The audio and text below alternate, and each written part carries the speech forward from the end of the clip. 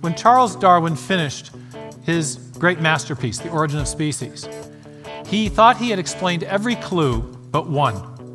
And the clue that he knew he hadn't explained, the piece of evidence that he knew he hadn't explained, was this absence of ancestral fossils prior to the emergence of the first animal forms, the first forms of animal life.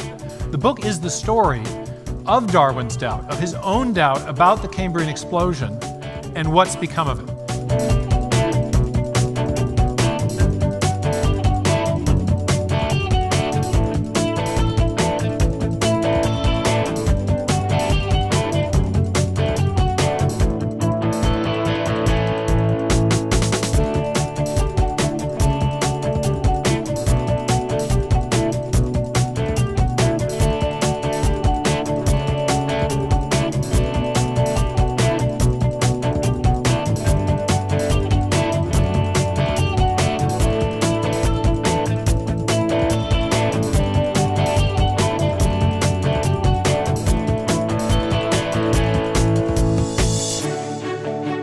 If you want to give your computer a new function, what do you have to give it? Code, software, instructions?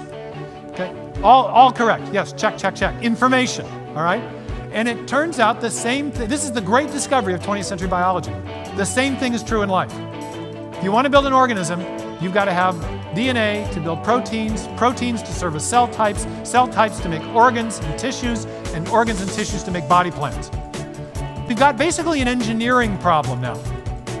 And the Cambrian explosion, more than anything else in the history of life, speaks to that problem because it's the first origin of the major animal forms.